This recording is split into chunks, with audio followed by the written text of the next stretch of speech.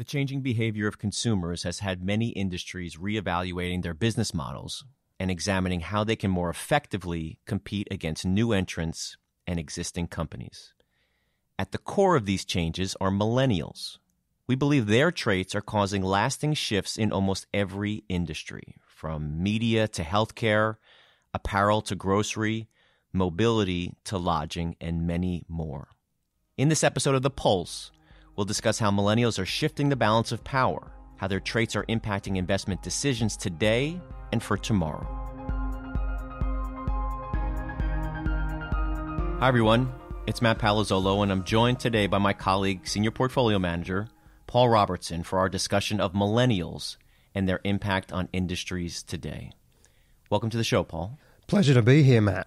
I guess I should have said welcome back. Wasn't it earlier this year that you and I were discussing Bitcoin and blockchain? Indeed it was, yes. Yeah, I enjoyed those podcasts with you. And for any of our listeners out there that haven't yet heard those episodes, please go back and check out our library, because now knowing where Bitcoin and blockchain have evolved to today, it's interesting to hear our perspectives then, certainly given how fluid the environment has been.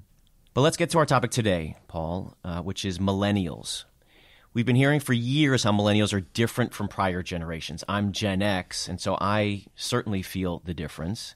Many of us, myself included, experience these differences firsthand, whether it's how we communicate with them, how they communicate with each other, how they spend their free time, what they value. The list goes on and on. So why is it so important to understand millennials' habits and their behaviors and their preferences? Well, Matt, we are, of course, investment managers on behalf of our clients, and the unique habits, behaviors, and values of millennials are impacting businesses. They are impacting demand. When I say demand, I mean what millennials buy, how they buy it, where they buy it. Whether it's goods or services, millennials are impacting demand, which in turn affects company revenues. Interestingly, their characteristics, their habits, their behaviors, their values are no longer uniquely theirs. They have been influences for other generations as well. We're all more inclined to demand immediacy and connectivity in our lives today. Millennials' influence is unparalleled, and that means for investment managers who need to understand future cash flows at businesses, we need to first understand how patterns of demand are changing and what it means for future growth. Let's get a little bit more specific here. So why is it that millennials are so influential on the varied industries that I touched on earlier?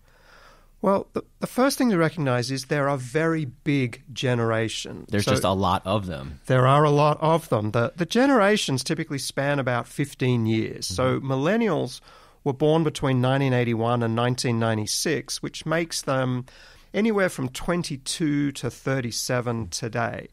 Now, in a few years' time, they're likely to be the largest of the generations that we define, larger than Gen X, larger than the baby boomers, way larger than the last generation, which we call the silent generation. So they're soon to be the biggest in terms of sheer numbers. Mm-hmm. And as they move through their lives, their incomes are going to become the highest of the generations. So biggest population group soon to be, and a little bit after that, the group with the largest amount of disposable income. That's why millennials are so influential. So size and spending power certainly makes them influential. But let's delve a little bit deeper into millennials and how their behaviors were shaped. What influenced them? I've heard you talk a lot about how they are a product of their circumstance. What do you mean by that? So this is what generational research is all about. It's the idea that you can draw conclusions about people's values, habits, and behaviors through their lifetime from formative experiences when they were very young. I think we're all aware that people born just before the Great Depression were profoundly affected by that experience. Millennials, in many ways, are the mirror image of this. They are the product of affluence. Their parents were the highest educated group of parents we've ever seen before, and they delayed childbearing so that when they did have children, their incomes were significantly higher than their parents' incomes.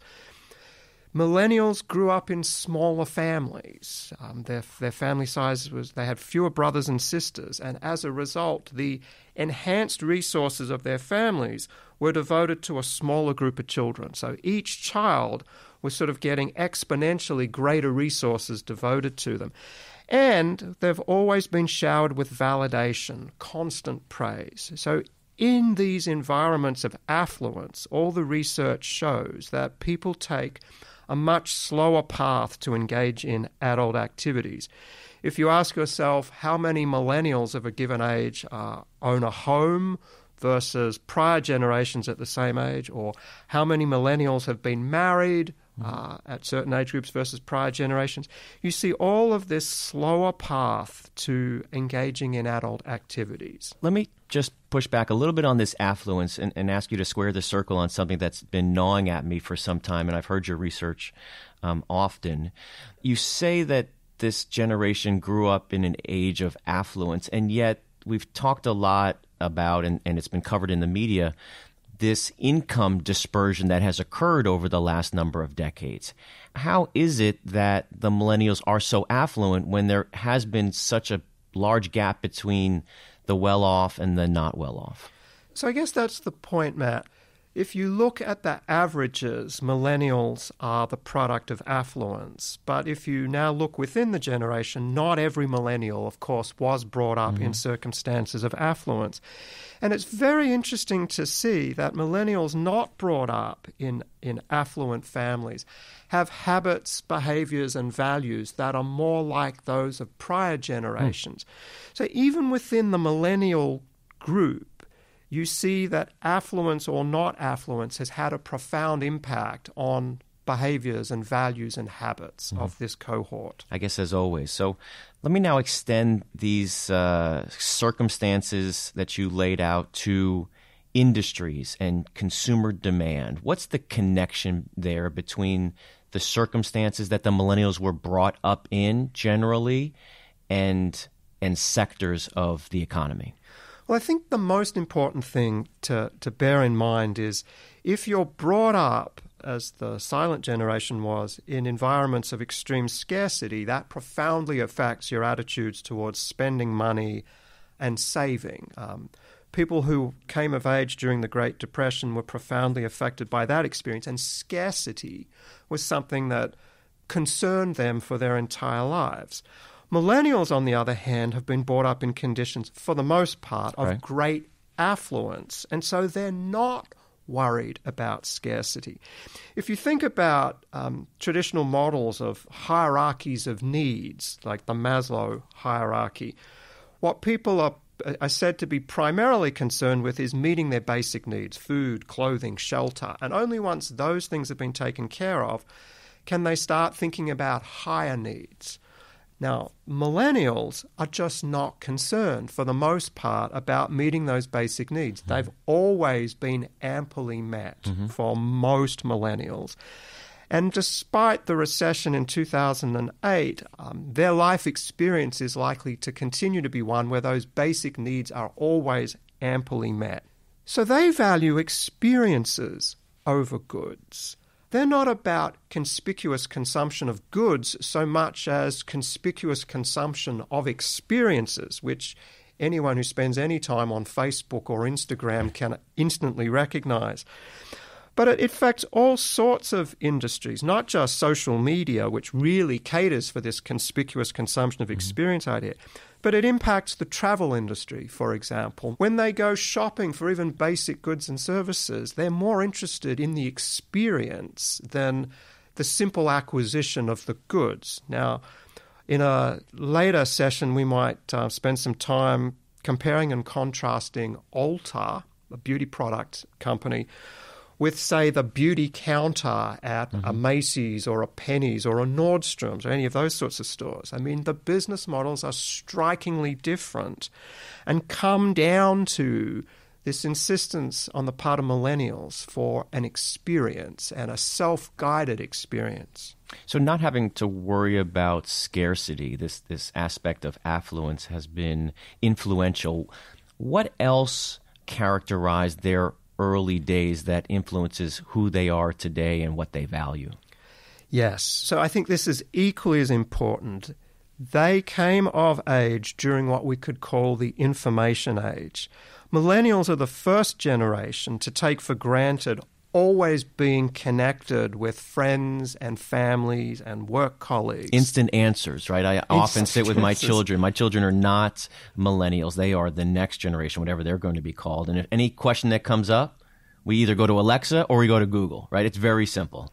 Yes, it is striking, and it has profound impacts for all sorts of businesses. It's this expectation of constant connectivity, being able to get what you want when you want it, is a key characteristic of millennials. And we see it in the generation that's following. They're the next generation to always take for granted this idea of always being connected. Now, we think about the information age in the same vein as other major shifts in the economy, like the Industrial Revolution, or technologies like the telephone or the steam-powered engine or television or many others. This is a dramatic shift in technology and the economy, and millennials take it for granted, and because of that, drive businesses to interact with them in new ways. Let's try and pull this together, at least to this point. Obviously, the environment in which they grew up is different from that of the baby boomers and Gen X and other generations. That's obvious. And you and your team have developed somewhat of a framework to better understand millennial demand. Walk our listeners through that. Yeah, we spent a lot of time looking at different businesses and different industries and trying to understand what behaviors of millennials were giving rise to these new industries and businesses. And as we tried to condense the data into sort of a usable framework, we really came up with three notable behaviors that we think are driving millennial wants. The first is this concept we've just been talking about. It's this expectation of immediacy, of connectivity. The second is a striking openness to sharing personal data, an openness that often strikes older people as really quite unique for millennials. And lastly, it's this desire for experiences. So these three concepts, the expectation of immediacy, the openness to sharing personal data, and the desire for experiences, are shaping the way that millennials and the business world interact. And importantly, we think these traits aren't transient. These aren't things that are going to go away as millennials get older. There may be other characteristics of young people that go away as they get older. But millennials are likely to carry these behaviors, these expectations with them for the rest of their lives. And as a result, this is causing lasting shifts in almost every industry. And I think to your point earlier that the millennial generation's characteristics have influenced other generations that came before them is important too. So as we think through these three behaviors, again, immediacy, openness to sharing, and the desire for experiences, let's talk about some of the industries that are most affected by them. Sure. Let's start with the obvious one. The obvious one is retail, where the rise of e-commerce really meets this need for immediacy. And we all know that brick-and-mortar retailers have taken enormous hits as expenditure has shifted into the online world and e-commerce. Another one that people understand is streaming media. Now, when we talk about streaming media, we're talking about the rise of services like Netflix and Hulu. This one particularly interests me because I remember when I was a little bit younger and enjoyed watching Seinfeld, you'd watch an episode, go to work the next day and talk about it. It was popular water cooler conversation, if you like. When we still had water coolers? When we still had water coolers, that's right. And, a week would go by before you could watch another episode. Yeah. And my kids will now stream an entire season of The Office or Game of Thrones or whatever. And I used to look at it bemused and slightly bewildered by it. But I have to say I've become a rampant streamer of course myself. So streaming media is one of these interesting businesses which is doing terrible damage to the traditional TV business, but we also see signs that the traditional media companies are gearing up to respond. Right, having to flex in light of the success of Netflix and Hulu and these demand necessities driven by and influenced by the millennials. Absolutely.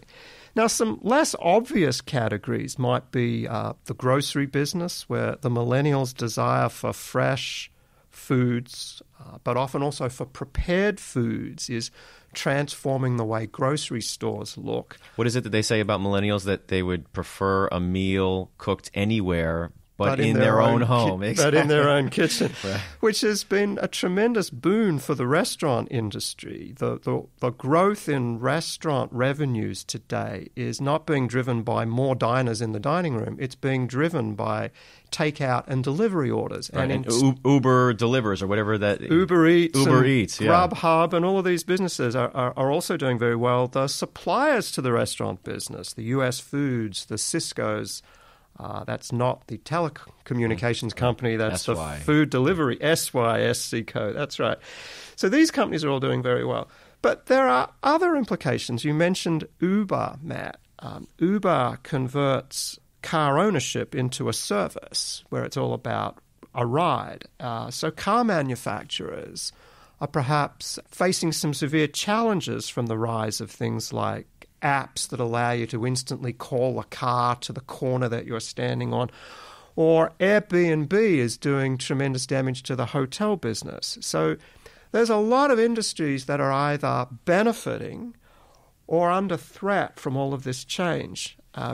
We even spent some time looking at the credit card networks, companies like Visa and MasterCard, because we were at least initially interested in what mobile payment applications might mean for those businesses.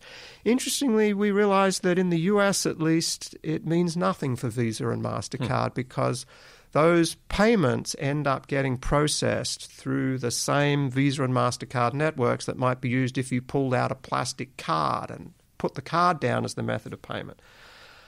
Let me give you one last example that might surprise people. I guess we all appreciate that social media is an outgrowth of the information age and millennials' willingness to share.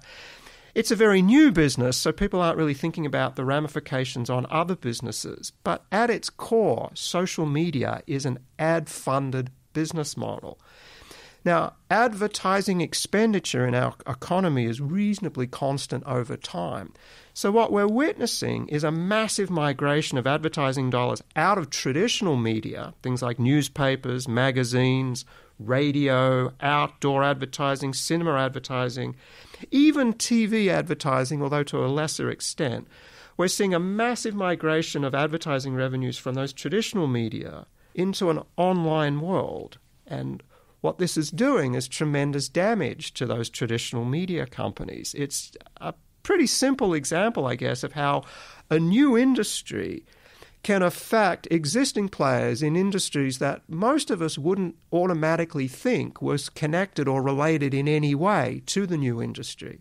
But fundamentally, as demand shifts and as revenues shift, these businesses suffer major collateral damage. So it's demand, it's the fact that millennials are more online and on these social networks than they ever were before. But Isn't it also because you can quantify the return on your investment for advertising if you put it up on Facebook or something else versus if you just buy a 30-second spot while Seinfeld, for example, is playing? Yes, that is the argument. And look, I was a media analyst. I think that it's very true that you get a better return on investment in social media applications. You can micro-target audiences. There's an enormous value in the data created by these social media companies around your habits, preferences, and wants, which allows much more precise targeting of ads and therefore a much higher click-through or response rate to that advertising. So all of these shifts are giving rise to all sorts of significant investment controversies that we as wealth managers are going to have to really focus on. And what our research does focus on is the idea that what we're experiencing is a profound structural change in the economy.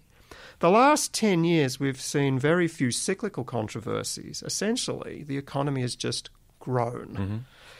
But we've seen all sorts of secular shifts in personal behaviors trickling through almost every industry. We talked about how social media disrupts traditional media businesses.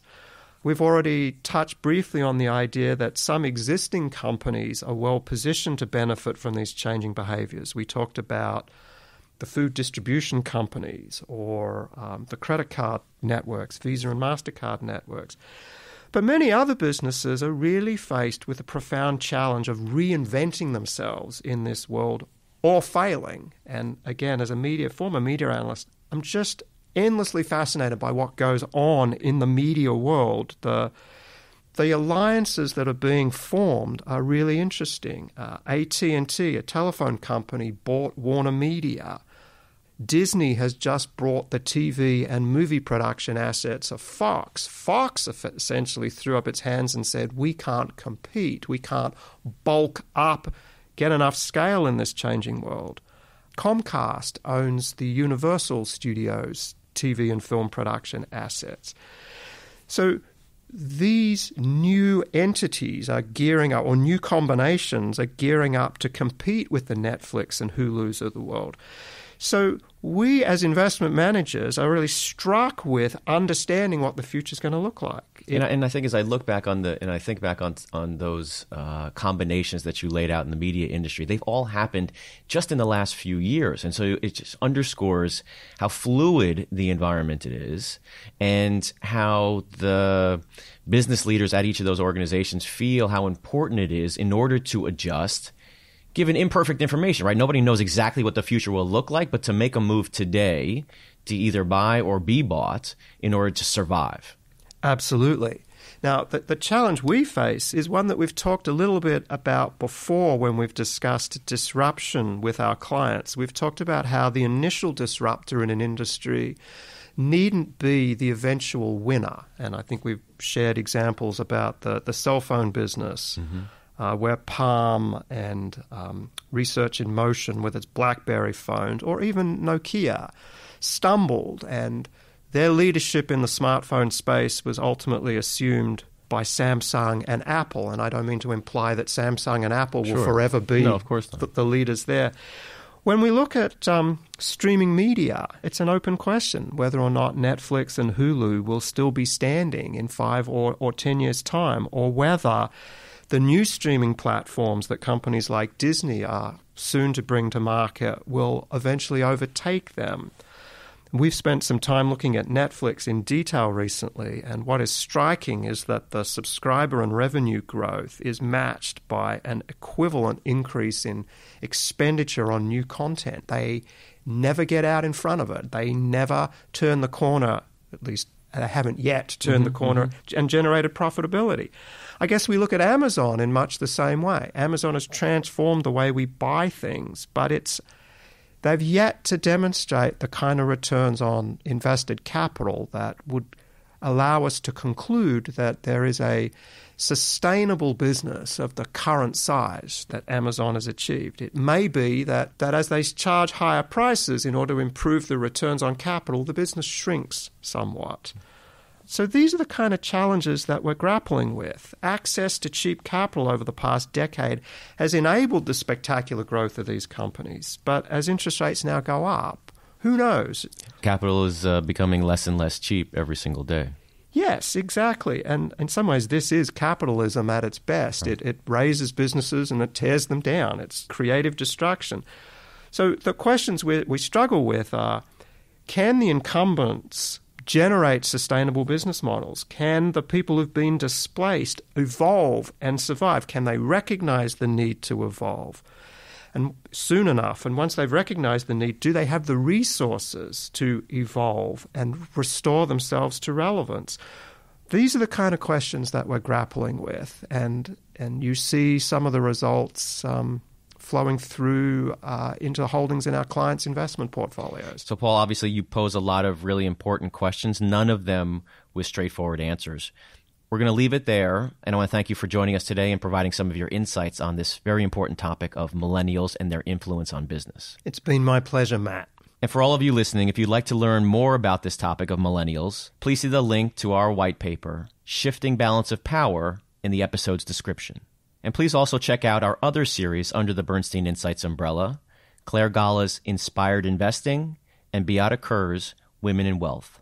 And finally, as always, if you have any feedback or suggestions for us, please email us at insights@bernstein.com or find us on Twitter at BernsteinPWM. Bernstein, making money meaningful for individuals, families, and foundations for over 50 years. Visit us at Bernstein.com.